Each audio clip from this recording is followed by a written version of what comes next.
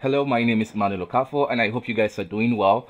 In today's video, I'm going to get you started with Pupa Addon. So I've gone ahead to create a quick character using Make Human, and I've gone ahead to install it or import it inside Blender. So this is what we're working on. So in the previous video, I showed you how to install Pupa and everything you need to know about the installation process to get started. So in this tutorial, we're looking at how to just get started using Pupa Addon itself. So basically what we have here, we have several meshes. So we have the sky, we have this object, we have this, and we have this.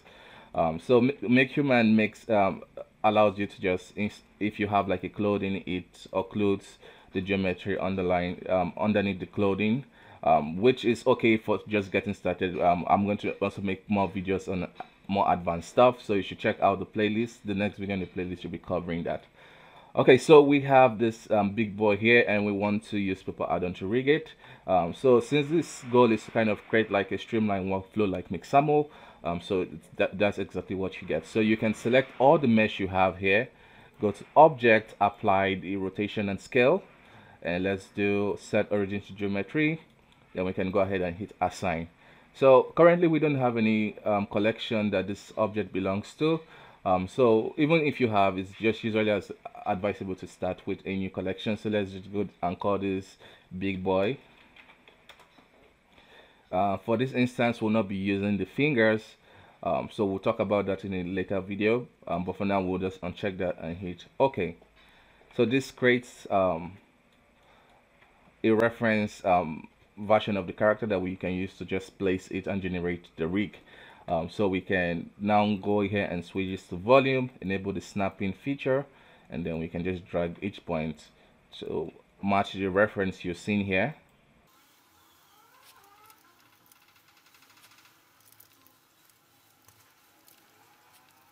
So once you have placed all the points, you want to make sure that everything is kind of in the volume of the geometry.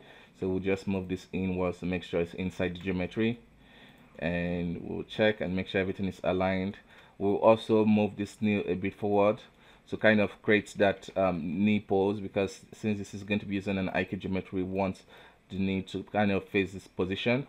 And also, if you want the knees to be outwards like this, you also want to go ahead and just move this slightly, and that's that.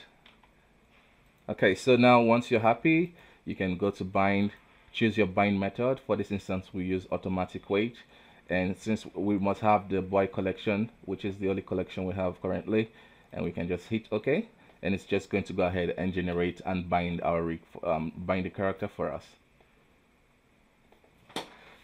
So it has gone ahead and done that, and as you can see, you have your character binded, and you can just go ahead and select any random animation. So let's just select a work and apply the animation.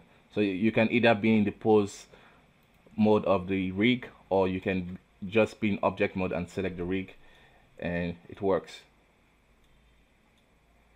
So that'll be it for this tutorial. Check out more videos in this playlist so you can learn more about Pupa. So thank you so much. Bye bye for now.